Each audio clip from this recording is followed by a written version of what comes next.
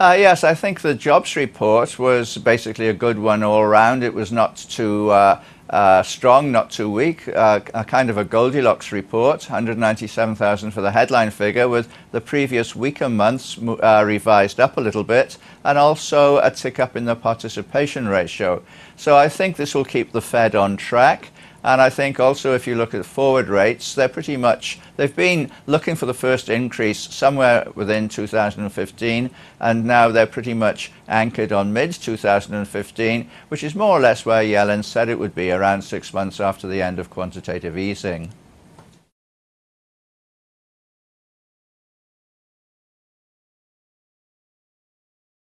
I think the emerging markets probably have priced in the end of quantitative easing, and looking forward to to a gradual tightening. Now, as long as the US economy is on this moderate growth trajectory, and the Fed is likely to be raising rates fairly slowly, that shouldn't be too much of a headwind for the emerging markets. So I don't think we're going to see a return of the taper tantrums on the kind of scale that we saw in the summer of 2013.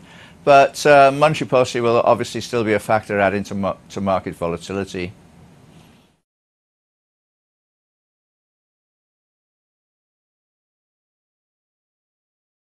Well, I think it depends on your investment horizon. For the shorter term, we are sticking with the developed markets. We can see a stronger than expected recovery in Europe. The PMIs for the 5 largest European economies are now all above 50.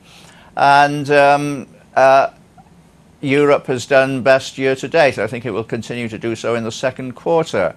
For a longer horizon, it's interesting to note, I think, that the first flows are returning to the emerging markets, according to data from the International Institute of Finance.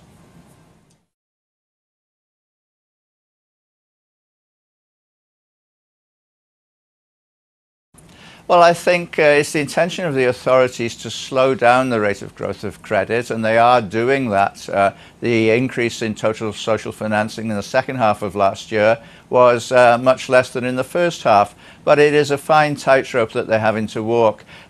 Clearly, the first quarter GDP numbers will be disappointing, will be soft, possibly 6% on a sequential basis. Now, the authorities have enough fiscal and monetary leeway to take measures to try and support growth in coming quarters. So I think that's what we'll see. Definitely a very mini stimulus last week, so I don't think it's going to add much to the total debt outstanding.